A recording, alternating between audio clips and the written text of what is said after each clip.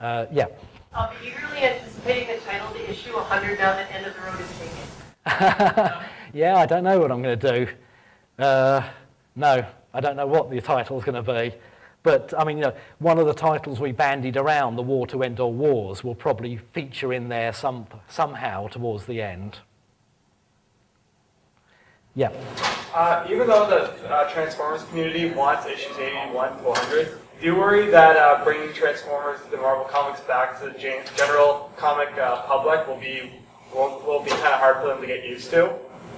I don't know. I mean, the very nature of Transformers is that different series seem to be able to coexist side by side without particularly confusing or off-putting, and it doesn't seem to change sales particularly. Us releasing issue 81 will not suddenly halve the ongoing sales. It just doesn't seem to work that way. So I think these things can coexist.